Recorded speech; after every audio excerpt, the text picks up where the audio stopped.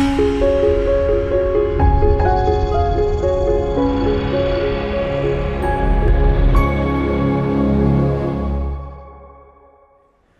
welcome to the show. I'm joined by my guest, Dr. Michael Gruttadauria. He is joining us from Long Island, New York, and he wants to talk to us about anxiety today. How are you doing today? I'm doing great. Thank you for having me. I appreciate it. Yeah, thank you for joining me. So we're talking about anxiety today, right? Yeah. And you're coming at it from like your functional neurology, a functional medicine perspective. Before we dive into it too deeply, I'm curious about what got you into this field, what got you interested in working with patients with anxiety, especially from these two lenses? You know, it's a great question. I started out obviously in chiropractic and functional neurology in the 90s and have been through the Carrick Institute program multiple times because it's evolved and changed so many times throughout the years. And then was very much interested in functional medicine. It was always part of my practice, you know, functional nutrition and things like that. And there was just, you know, there's just such a natural fit for both of these things because when we look at patients, we obviously look at them as a whole human being versus individual parts. And I was very much involved I took the neurochemistry program, you know, back in the day with Brandon Brock and through the Carrick Institute, and, you know, was always very much interested in the neurology and the biochemistry of the brain. So I would see patients from, you know, children with autism to people with Alzheimer's disease. So I always had a very mixed type of practice. And, you know, some people were more neurologically based, some people were more biochemically based. And a few years ago, I had a patient who came in to see me, and his name's Alex. And I got a call from one of my patients, actually, and she said, my best friend's son needs to see you, you know, very badly. He's in really bad shape. And I said, sure, no problem. And she goes, no, he needs to see you tonight. And I said, all right, you know, after hours, you know, have him come down. And she said, his mom's going to bring him down. He's 23. He's got terrible anxiety and depression, and, you know, he's really suffering. So that night, you know, in walks this young man, 23-year-old guy, and his mom, and, you know, looked terrific, actually, to me. And we sat down and started discussing, you know, what was happening with him. And I said, you know, tell me about yourself. And he says, well, you know, I'm 23. I graduated from college. I have a really good job. I have a girlfriend. I play guitar in a rock band, and we just got signed to a record label. I'm like, really? And he says, yeah, but I have horrible anxiety and terrible depression, and I feel I have thoughts of killing myself, like pretty much every day. And so, you know, it was this, you know, real need to help this guy to really dive in and figure out, well, you know, what is actually happening. So, you know, clinical exam and blood, urine, stool, and genetic tests, and, you know, really dug in and found some significant imbalances throughout his system. And 3 months later, this guy was all better after 8 years of suffering. And he wrote an article about it, and they're turning it into a documentary. It's called Food Equals Mood. And I'm really, really blessed to be involved with it. And he's a terrific young man. His name's Alex Ladani. And it's Dr. Kelly Brogan, who's an integrative psychiatrist in Manhattan, and Dr. Mark Hyman, who's like the father of functional medicine at the Cleveland Clinic, and Dr. Frank Lippman. So, you know, these are some you know, heavy hitters in the field, and we got together and put together, you know, like a trailer for this documentary that we're working on. So it's really exciting because we get to look at anxiety and depression and what they call mood disorders from a very, very different perspective. You know, these things are considered quote unquote psychiatric illnesses. And, you know, in our country, you go to a doctor, they give you a diagnosis, and then they look up an algorithm that says, well, for this diagnosis, we use this drug. And this approach had failed this young man multiple times, and as it fails most people, because they're really just looking to treat the symptoms. So from our perspective as functional neurology docs and functional medicine, we get to really dig in and figure out why. So, yeah, absolutely. So in this particular case with this young man, I guess without spoiling the movie, can you talk about maybe some details of what the key factors for his anxiety? That's the crazy thing, is that there are so many possibilities. So you really need to cast a pretty wide net in order to figure out what's happening with each patient. So when you look at, you know, we see a lot of times these patients have had previous head trauma. So we see changes in eye movements and balance systems and other brainstem concomitants. And from a chemical perspective, we look for things called MTHFR gene mutations, and we look at how their folate metabolism is, and we look at their microbiome through stool testing, and we look at nutrient density, and we look at metabolism of fats and proteins and so on. So when you really kind of get a good lay of the land as to what's going on with the patient, then you put them into a rehabilitation program, both from a brain-based rehab program, chiropractic care, eye movements, balance training, all the different functional neuro approaches, as well as things like intermittent fasting and gut-based rehab programs. Sometimes we're looking at detox heavy metals, maybe look at parasitic infections or overgrowth of bad bacteria, dysbiotic situations. So many different parameters, but this guy made a dramatic 180 in a very short period of time, and I'm just very, very happy for him that he's literally all better. Great. Yeah. And so he's featured in this movie. He's featured.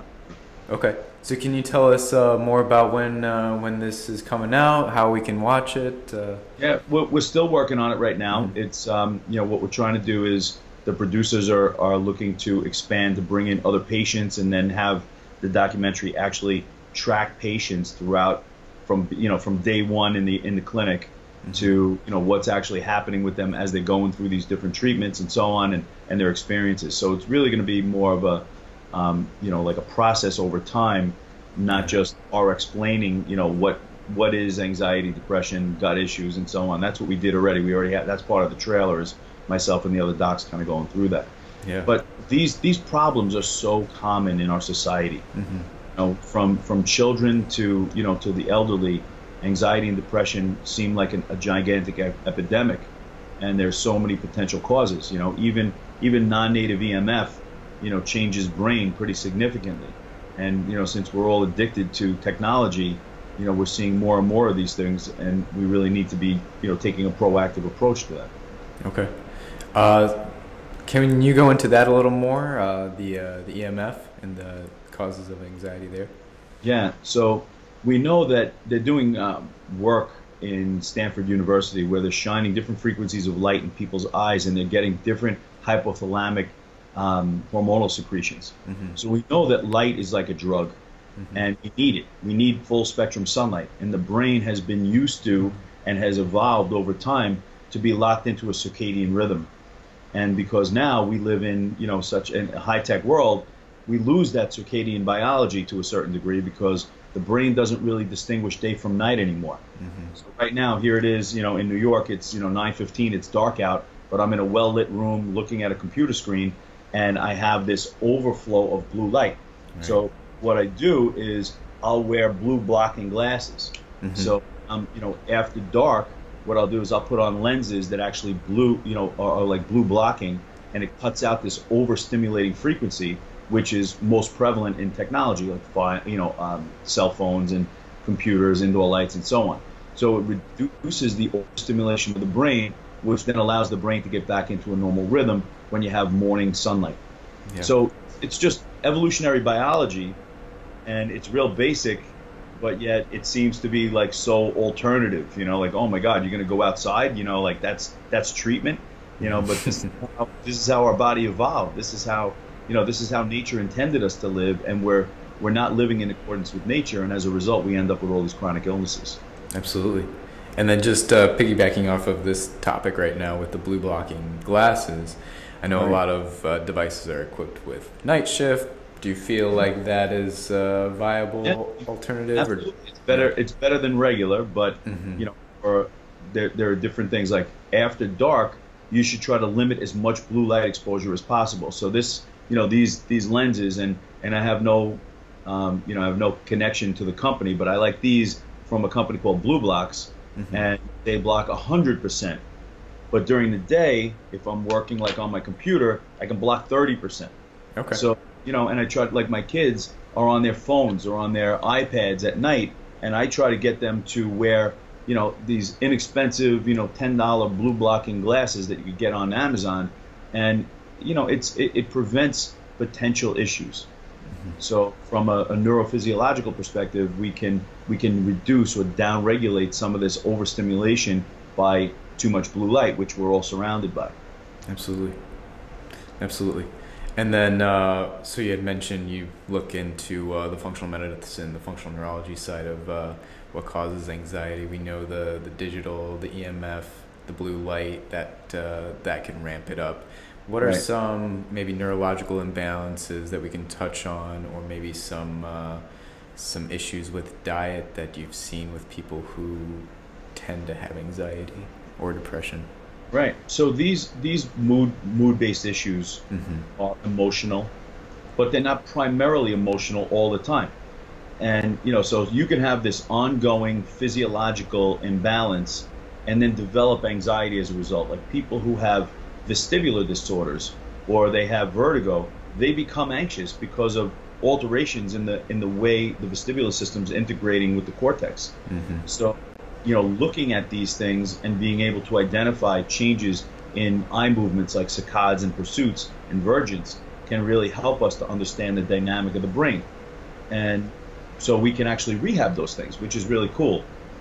From a biochemical perspective, the microbiome is gigantic. The overall flora that lives within us.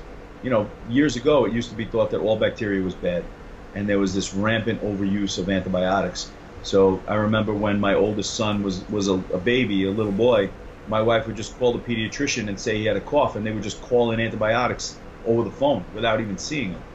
So, what's crazy is at this point, we've realized that, wow, not all bacteria is bad. In fact, we have a symbiotic relationship with trillions of bacteria that live inside of us.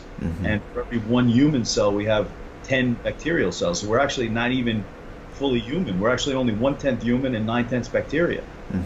So an imbalance in this creates a gut-brain connection that becomes altered. So now, even in the psychology literature, they're talking about microbiome imbalances and anxiety and depression. So, it's really cool to be on our side of it because, we're functional docs and we're able to influence this through, non-medical means, which is really awesome. Yeah. And so obviously diet plays a big role into the gut flora and the good bacteria, the bad bacteria. What's a typical diet that you might want to steer clear of or to gravitate towards in order to promote a healthy gut flora? That's a great question. I mean, diversity is really key. Diversity in gut bacteria is really important, but the key really is to try to ascertain what's going on, because somebody might have an overgrowth of bacteria in the small intestine, and they call that SIBO, or small intestine bacterial overgrowth. And the first step is actually to get rid of that.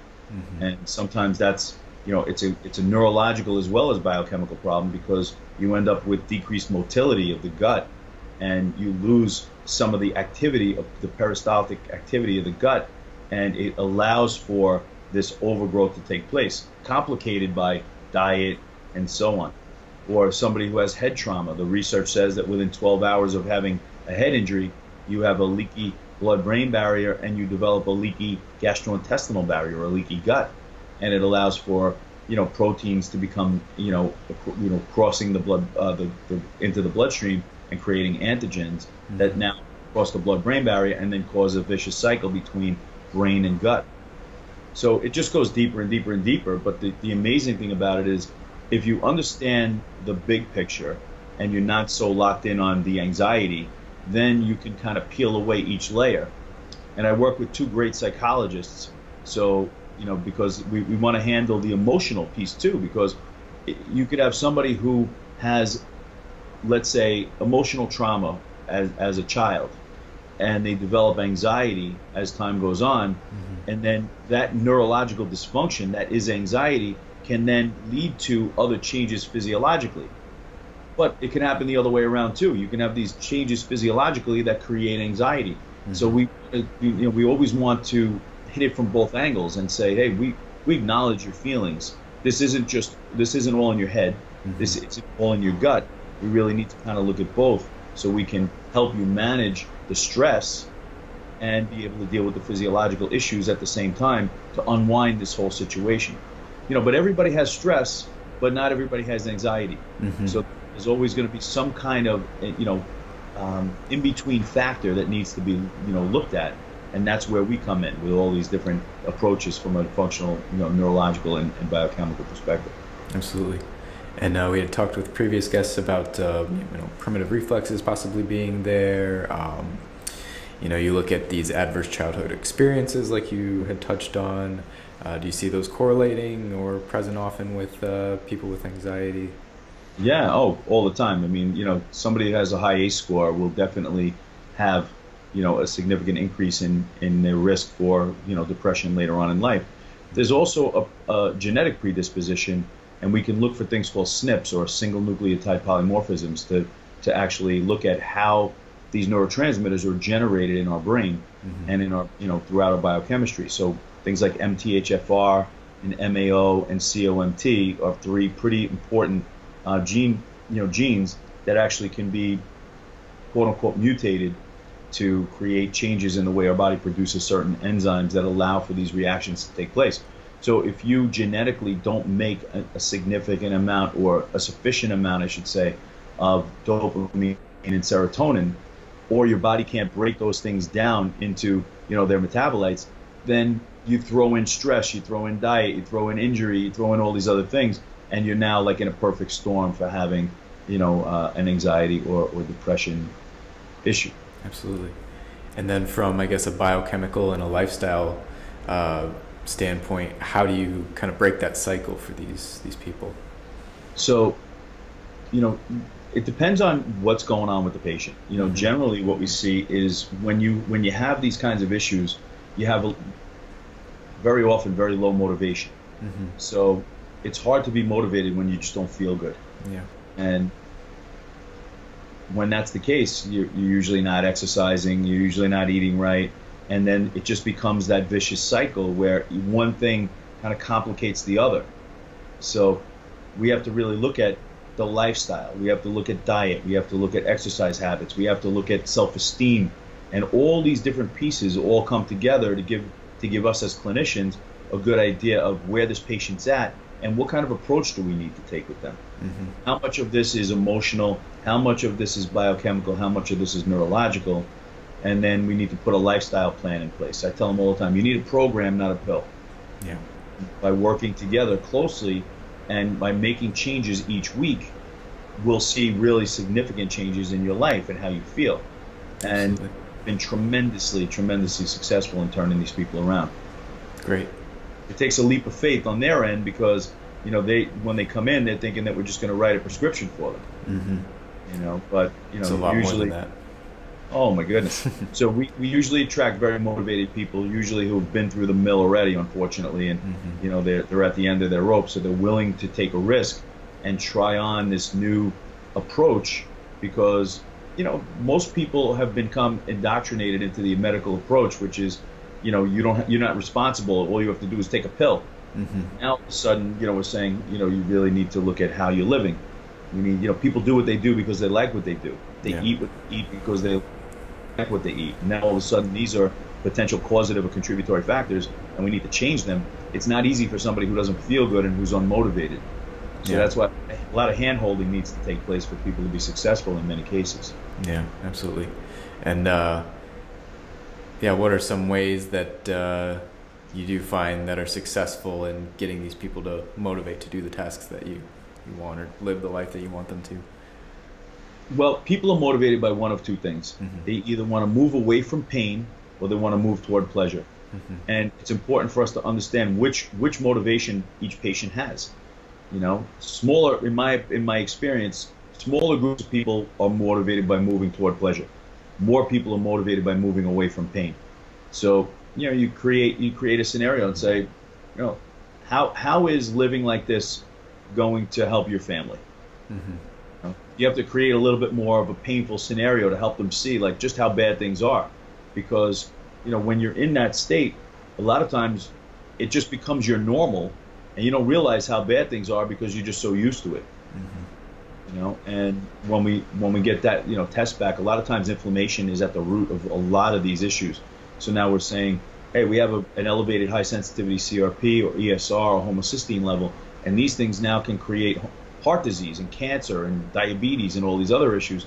So by fixing these physiological problems, by you changing the way you're living, not only can we help you reduce the anxiety, but we can also help reduce risk of further, physiological issues down the road. Mm-hmm. So it all depends on, everybody's different. Mm-hmm. Of course. It's a case by case. I wish there was a cookie cutter approach. You could say, hey, here it is, but really to do it right, it's very much hands-on, and it's so much fun because the patients are so unique and their personalities are so unique. So for me, every single day is exciting because it's a new challenge. Mm-hmm. I never know what I'm going to see, and every patient needs something different from me. Yeah. So I'm able to use different levels of expertise and then different communication skills to actually help each patient move forward. Right.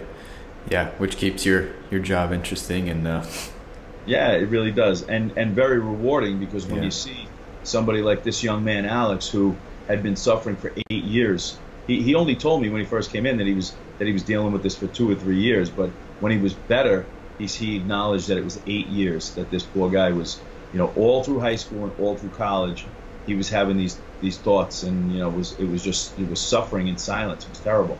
Mm-hmm. So and when you don't know what that's like, and then you meet somebody who's living that way, it's really sad, and you become, as a doc, you become more motivated to want to help them, because you realize, wow, they're so stuck that they can't even help themselves. Yeah, absolutely. Something you had mentioned earlier, you touched on exercise a little bit, and you talked about inflammatory markers and stuff and how that relates to anxiety. I feel like more and more research is coming out about the positive benefits of exercise on mental health. Can you touch on how you incorporate that in your clinic, and maybe the positive benefits you've seen of exercise versus a sedentary lifestyle? So we know that the frontal cortex reduces sympathetic overdrive. Mm-hmm. Part of the the responsibility of the brain, especially the frontal system, is to suppress the IML in the spinal cord, which reduces the overstimulation of the sympathetic nervous system. And generally, people who are anxious are in the fight or flight mechanism all the time. So when you're in this mode where your body is switched on all the time and you're highly anxious, it's a lot of times a reflection of the fact that your frontal cortex is kind of squashed. It's not working as well as it should. Mm-hmm. And so different things that will drive the body, core exercises and muscle strengthening, weightlifting, all these different things, Pilates, incredible, yoga, they all have a tremendous input into the cerebellar cortices, which will then feed forward. The whole cerebellum feeds forward into the frontal system and ramps up frontal lobe function. And what we see is that we get, like the brain becomes more awake.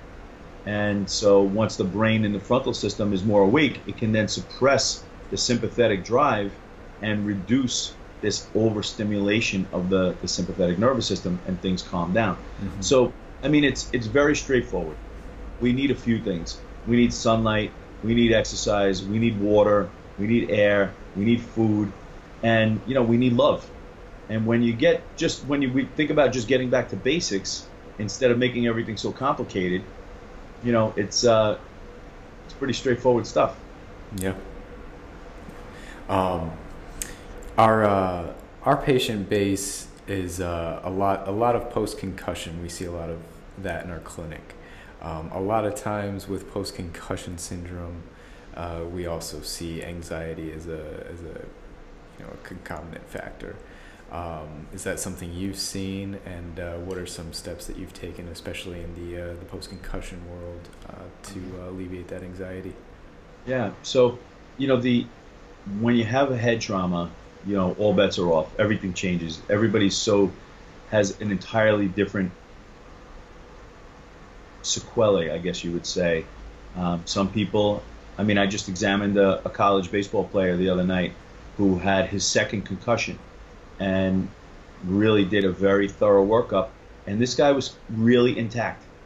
Where I've had other people that had one concussion, a relatively mild concussion, and it took them a year to recover, and they had everything from headaches to dizziness to imbalance, anxiety, depression, all different kinds of things. So the brain is so unbelievably complicated that when you have somebody that has a head injury or concussion, you really need to take a step back and look at the whole picture and look at their chemistry and the neurology, because you can't really separate the two. Mm-hmm. So it's a very similar approach, except with the concussion patients, there's a lot more rehab that goes into it. Looking to reestablish, the pathways that have been damaged as a result, or created dysfunction as a result of the injury. And a lot of times what we see when you have a head injury, you have a moment of rotation that creates a change in the way the brainstem works. So although the contusion or the injury to the cortex might heal, what we see is this ongoing pattern of dysfunction coming from the brainstem. Mm-hmm. So we need to be rehabbing that, so it creates that conduit from body to brain and brain to body. Yeah. Absolutely. Well, Dr. Gruttadauria, this has been really great so far. But we're just about out of time. I wanted to make sure we have enough time for any closing remarks, and then for you to let us know how you can how our listeners can get in touch with you then. Great.